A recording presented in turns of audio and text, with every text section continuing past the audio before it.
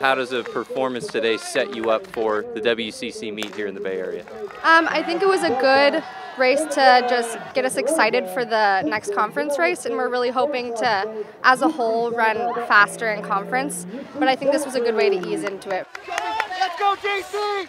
How do you think this sets you guys up for the WCC meet in 2 weeks? I mean, Portland and BYU are just head and shoulders above everybody else in the conference. But in terms of third place, you know, we have just as good of a shot as anybody else. The fact that we can pull a squad together and just work really hard, that can, you know, give Gonzaga and USF a run for their money and make them feel really uncomfortable is, you know, it's a surreal feeling. And I think, honestly, we have just as good of a shot at third place as anybody else in the conference.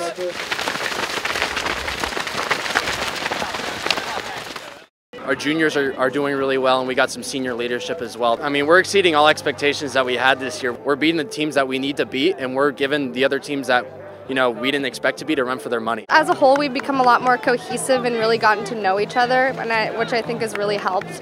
Just being able to build relationships together and has really helped us work together as a team.